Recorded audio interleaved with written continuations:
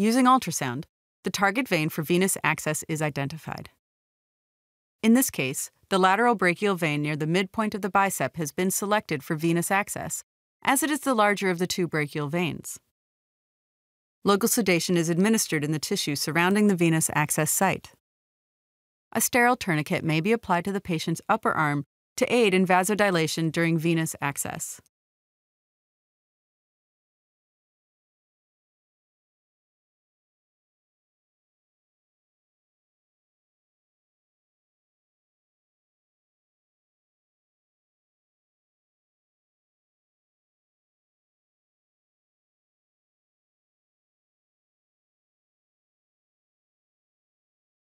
Under ultrasound guidance, a micropuncture needle is used to gain access to the lateral brachial vein. The ultrasound probe is carefully positioned such that visibility of the needle tip is maintained during venopuncture. Caution is taken to avoid damaging the median nerve with the access needle.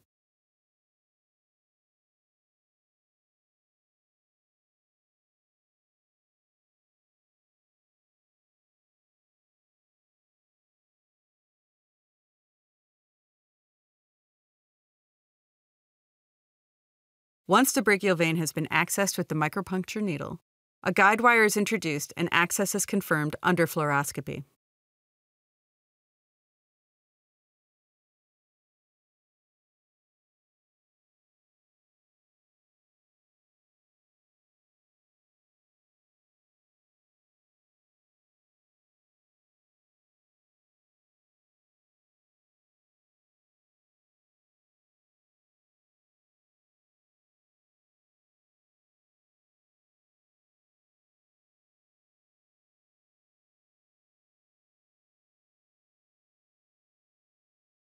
Next, a 5 French introducer sheath is placed into the brachial vein.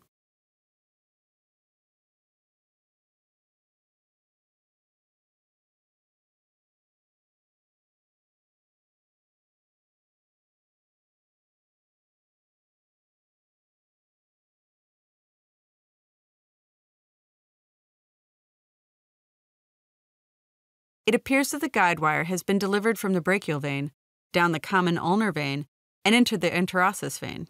Using a guide catheter and 2E bores to sidearm adapter, a venogram is taken to confirm wire position and to visualize the venous system. The venogram shows that the guide wire has crossed from the medial common ulnar vein to the lateral common ulnar vein and proceeds into the interosseous vein. The target vein for this EndoAVF creation is the medial ulnar vein. As such, the guide catheter and guide wire are pulled back proximal to where the wire was crossing from the medial ulnar vein to the lateral ulnar vein. The wire is then re-advanced into the medial ulnar vein beyond the target EndoAVF creation site. This provides adequate wire purchase to position the venous electrode at the desired creation site.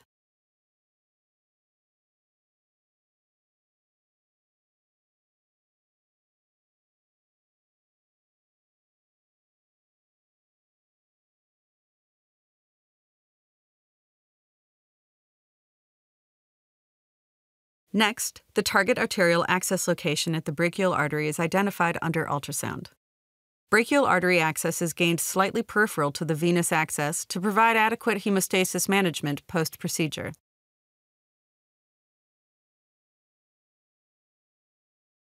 Local sedation is administered at the chosen arterial access site.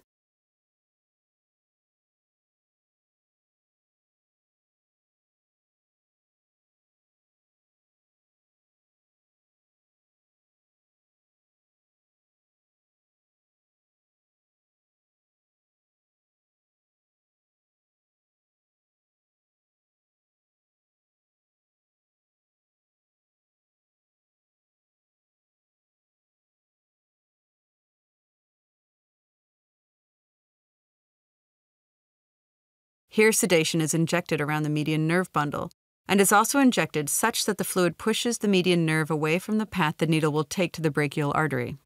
This helps to ensure the median nerve is avoided during arterial access. Under ultrasound guidance, a micropuncture needle is used to gain access to the brachial artery. Visibility to the tip of the needle is again maintained as the needle is advanced through the tissue and into the lumen of the brachial artery. Caution is taken to avoid puncturing the median nerve with the access needle.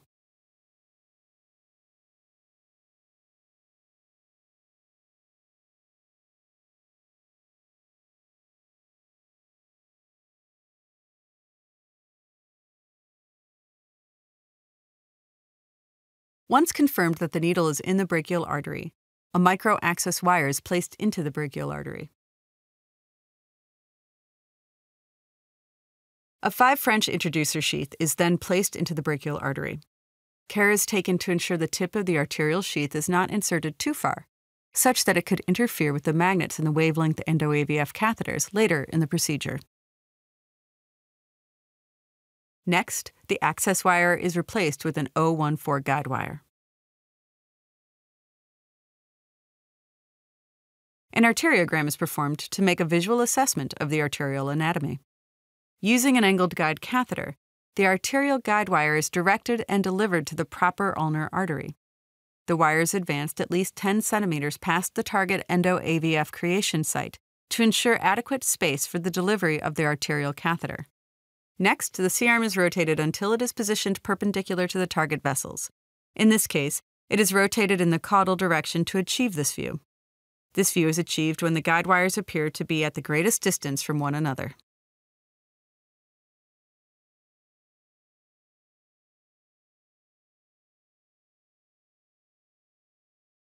A second arteriogram is taken again to visualize the arterial anatomy. The arteriogram is then road mapped, and a subsequent venogram is taken to completely visualize the arterial and venous system in order to accurately choose the EndoAVF creation site. The tip of the guide catheter is used as a marker and placed at the target EndoAVF creation site. Next, the arterial catheter is delivered to the target EndoAVF creation site. Care is taken while the catheter is inserted into the hub of the sheath so as not to kink the magnetic portion of the catheter.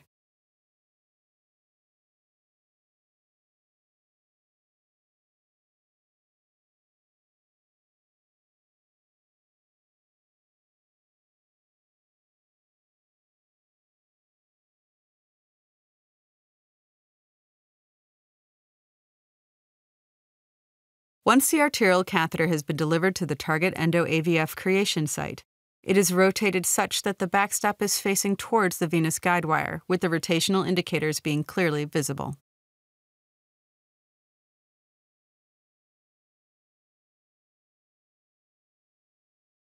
With the arterial catheter now in position, the guide catheter is carefully removed from the venous system so as not to lose position of the venous guide wire.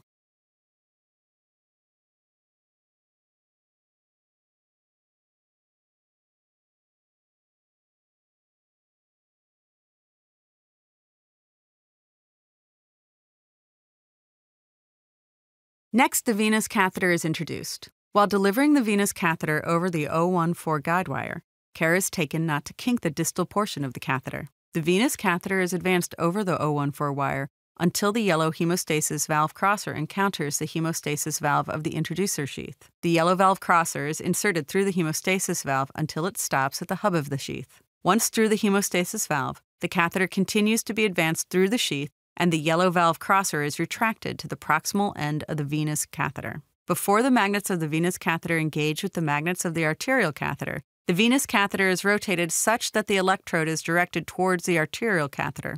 Once it is properly rotated, the venous catheter is further advanced and delivered to the EndoAVF creation site. Notice the catheters coapt once magnets are in proximity of one another. The venous catheter is advanced until the arc-shaped electrode matches up with the arc, or saddle, of the backstop. Proper alignment is visualized via the open appearance of the proximal and distal rotational indicators on the catheters, and by the compression of the electrode against the backstop. The consistent space between the magnets in the catheter indicate the distance between the catheters is within the 1 mm maximum distance requirement. Once catheters are in position and properly aligned, the arterial and venous wires are removed. This is done to ensure they do not impede on proper catheter alignment and to ensure they do not come into contact with the electrode during activation. During wire removal, extra care is taken to ensure catheter position is maintained and alignment is not lost. Performing this step under fluoroscopy helps ensure this does not happen. The venous catheter is reciprocated to observe electrode compression against the peaks of the arterial backstop. This provides further visual indication that catheters are properly aligned. The electrode is then recentered over the backstop prior to activation. The device is then activated by pressing the yellow button on the electrosurgical pencil until the tone stops. When the activation cycle is complete, the space between the electrode and the backstop previously occupied by the tissue is no longer visible. This indicates that the EndoAVF has been successfully created. With the activation complete, the venous and arterial catheters are removed. The venous catheter is removed first to allow outflow from the newly created EndoAVF.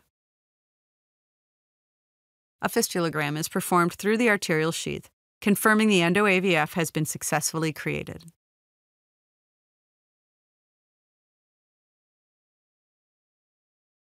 An embolization coil is placed in the brachial vein used for venous access just distal to the end of the introducer sheath.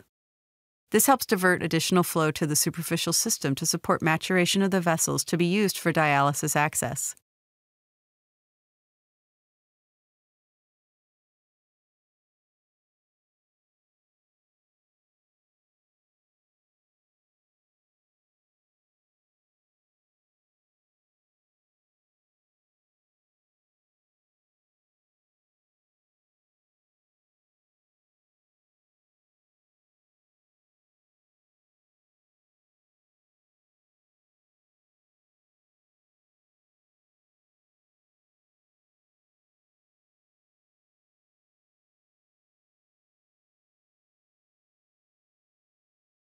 In this case, a second coil was placed to further ensure flow was prevented from returning through the deep venous system.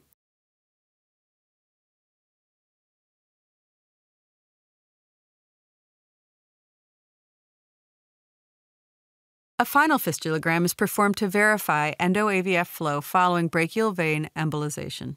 This fistulogram shows the flow coming from the brachial artery into the common ulnar artery, across the EndoAVF into the medial ulnar vein. Blood then flows from the medial ulnar vein to the lateral ulnar vein via bridging veins and through the perforating vein to the superficial cephalic and basilic veins.